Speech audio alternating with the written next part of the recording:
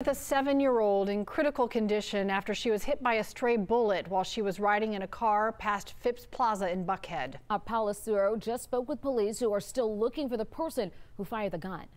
Atlanta police tell me the 7-year-old girl was in a car with her mother and her aunt when she was shot on the back of the head. Police say the three of them were driving down Peachtree past Phipps Plaza where they heard gunshots. The aunt continued to drive until she realized the child had been shot, then headed to Scottish Rite Hospital where they called police. Investigators say there had been an argument between several men in the parking lot of Saks Fifth Avenue, and they're looking through surveillance video to see if that's where the shot was fired.